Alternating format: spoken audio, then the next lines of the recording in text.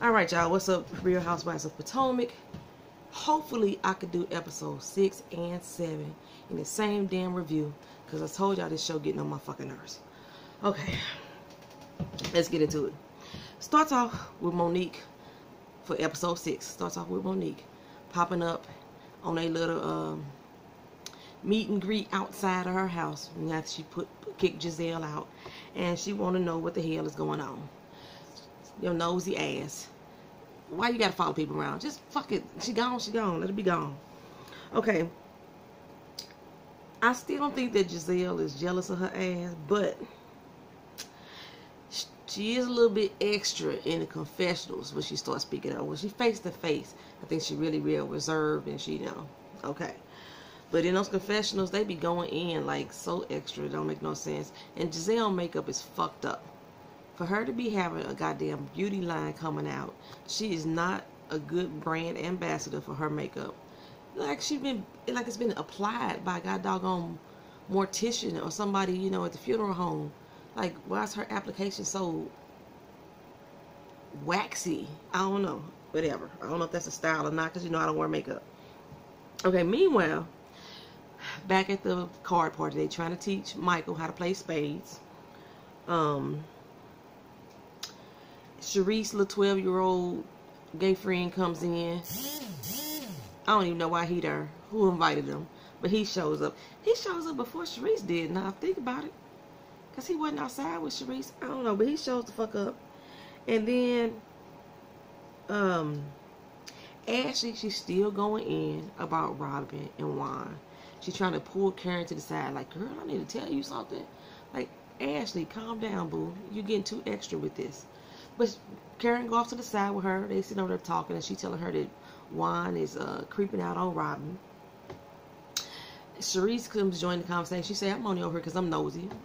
I would have been the same way. And they pretty much tell her, Ashley, come on now. You keeping your nose into this a little bit too deep. Robin joins the conversation. Like, hey, we talking about you. And it gets into a little argument. Like, Ashley, why are you so pressed about Juan and Robin's relationship? It's getting a little bit too much now at this point.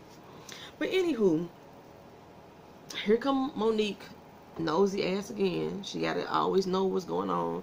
Always got to be part of the conversation. She come in like, at the Samuels household, we turn up over here. So, they go dance. Okay, everybody go dance. I don't even know what song they was dancing to. Nobody was on beat.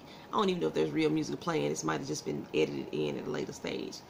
But Ashley takes her little narrow ass over there and tries to get Juan to go dance with Robin. Like, bitch, why? Why are you so stressing over what this man and this woman do? Juan is like, nah, she cool, she got it. Your man dancing with her. Go watch them. Okay, you're doing too much, Ashley. You're doing too much. So Karen and Ray talk to the realtor. Karen is dead set on what she wants as far as this house is concerned. She ain't having no yard signs in her front yard. It look tacky as hell to her. She ain't letting nobody walk through her shit. You can make an appointment, sit down and have dinner with me, but you ain't been walking through my house, parading people through my house.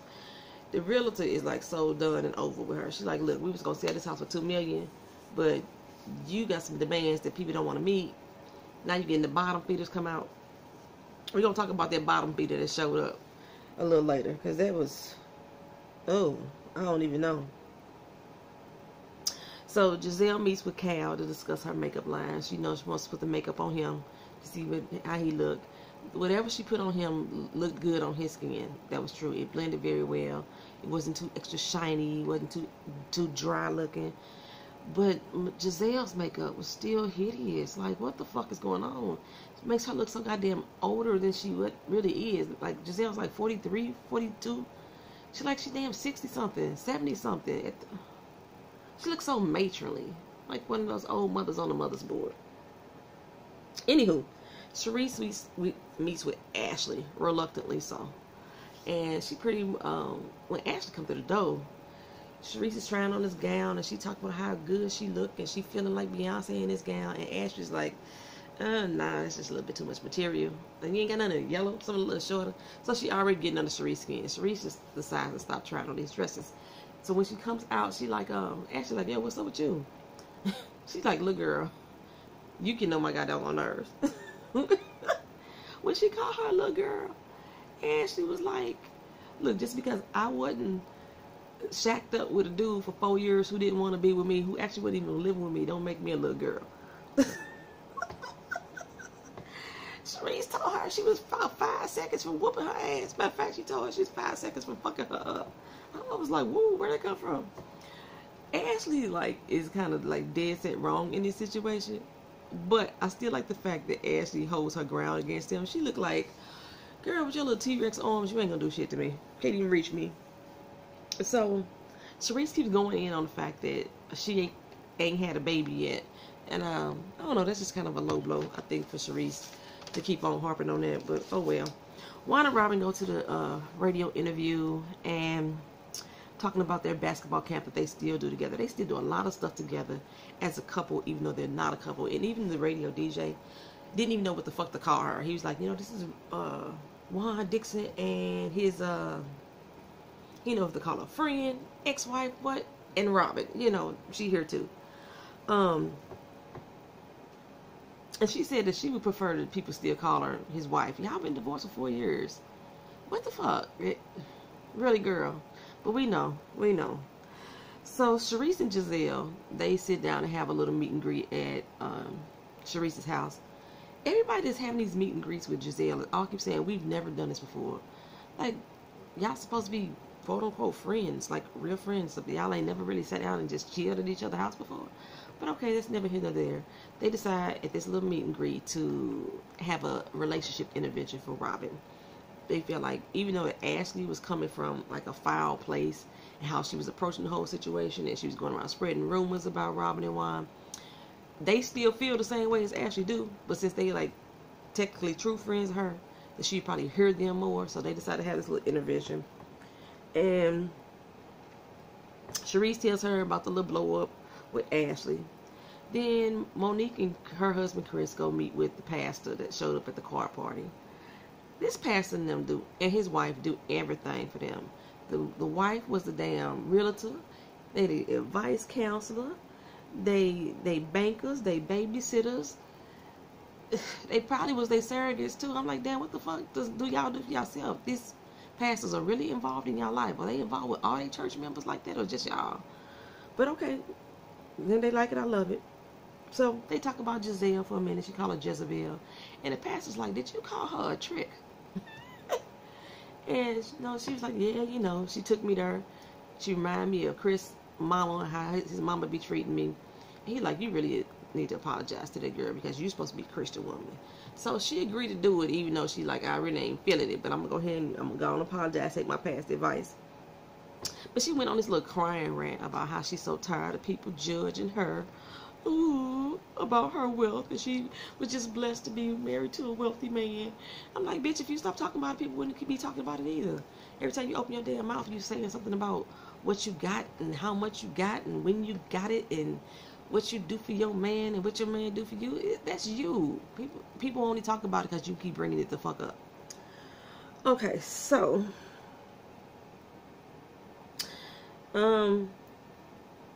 Karen and Ray, they go on a little date while potential family views their house. And this is like the bottom feeder that I was talking about. This chick, I don't know where the fact they find this lady at. They're supposed to be viewing this $2 million house. Got the nerve to be talking about how the house looks old and outdated. Bitch, that hairstyle you had on your head was old and outdated. Your whole garb was old and outdated. And you got the nerve to be talking about this house like you don't match that bitch. Matter of fact, the house is an upgrade for you. And I think that was your husband that was with you. Man didn't talk at all. You the only one to speak. The house would have been a whole upgrade for them. But, okay.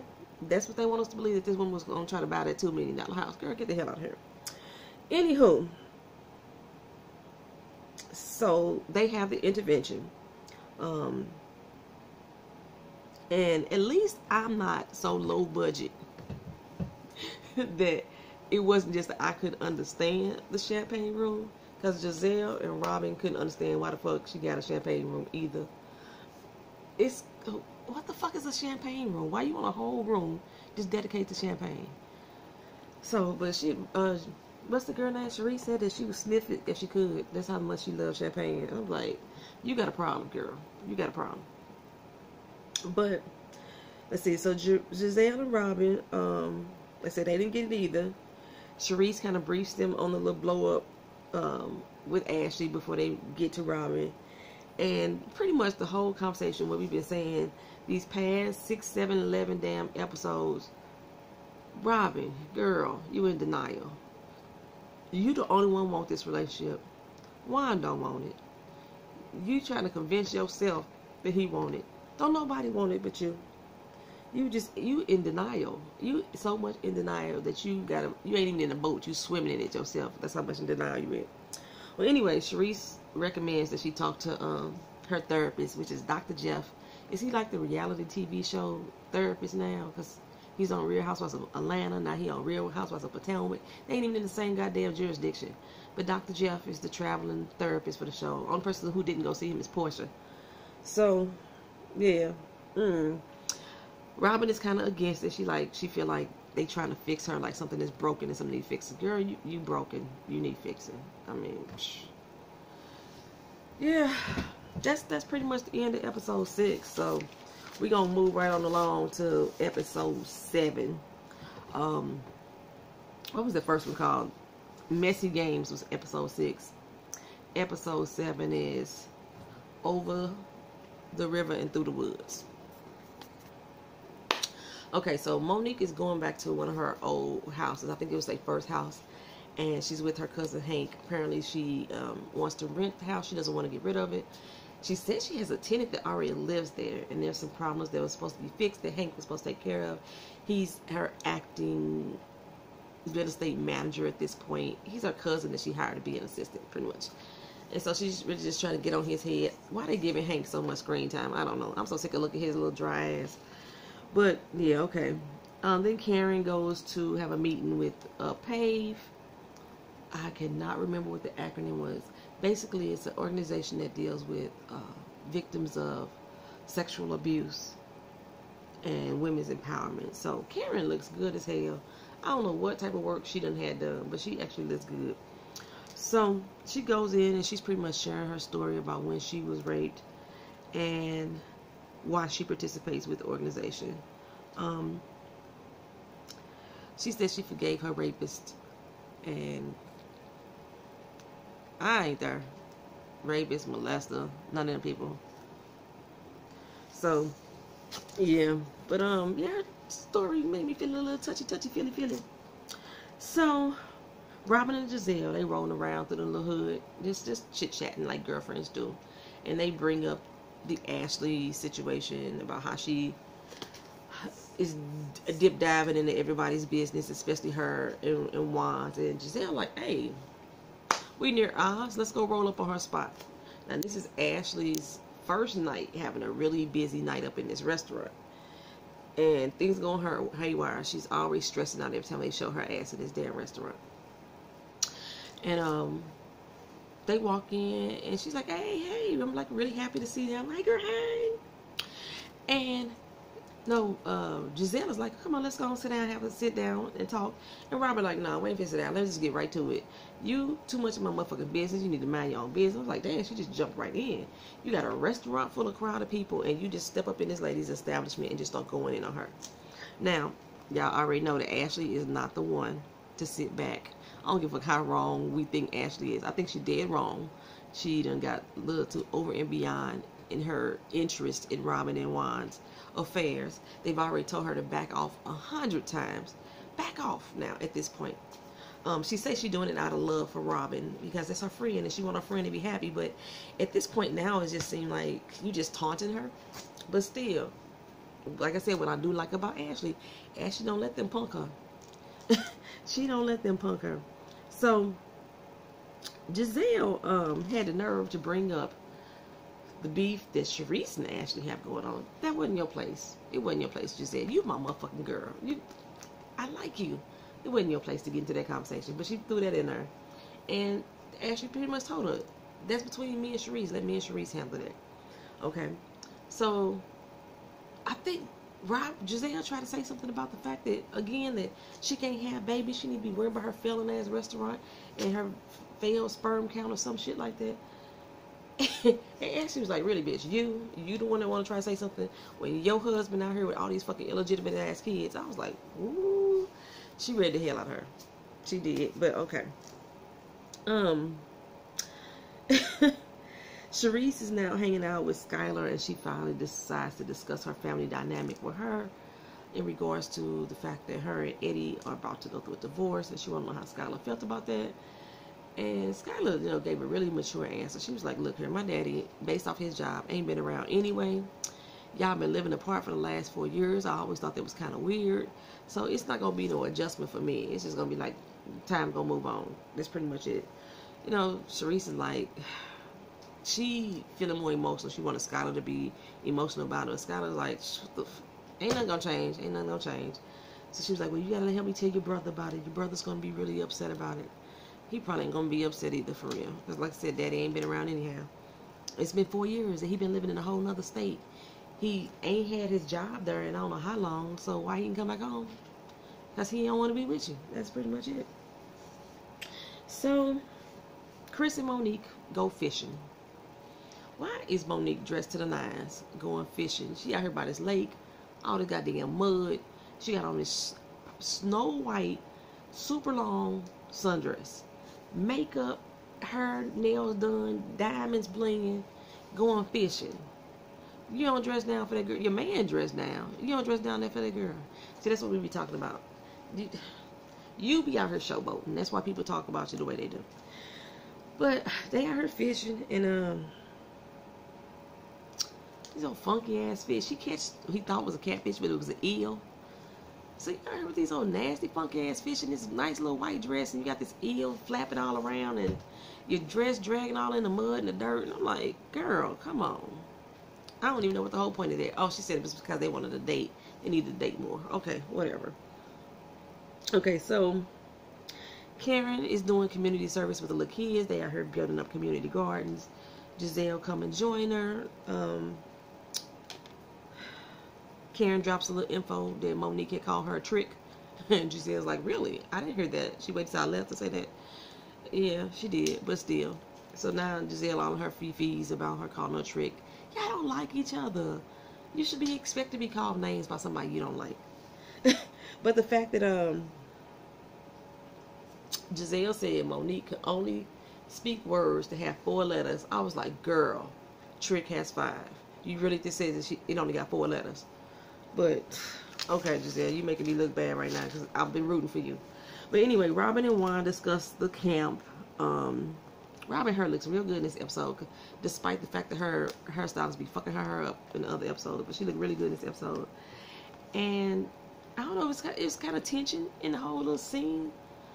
Then Juan walked away and he was just like, I am done with this shit. I'm too old for this. I'm tired of living like this. It's almost if the show is trying to make him stay with Robin just for the sake of the show. He's like, look, I want to be happy, move on with somebody who really love and care for me. And if it wasn't for my damn kids, I'd have been gone. And I said it. I've been saying it since day one. Juan does not want to be in that relationship. Robin has him lying to the kids, said that they still married. They got divorced 4 fucking years ago.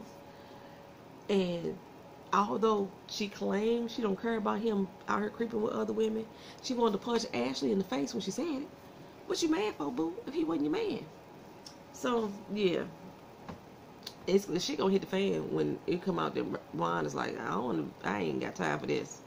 I'm ready for that. Ready to be gone. So Ashley meets with her mama and her brother. And I try not to be judgmental. Her brother ugly as a motherfucker. I mean, he seemed like a nice person, but he is unfucking attractive. So I have to judge this particular time. But anyway, he's doing good things. He's finna go to the Dominican. They finna like do some water irrigation, put some fresh, do some programs to give him some fresh, clean water, some other things down there. So, he doing big things popping for him. Good thing. She briefs them on the drama and says that she's going to fight fire with fire. And I'm like, girl, what you about to do? Then Robin meets with Dr. Jeff and what's her name? Sharice.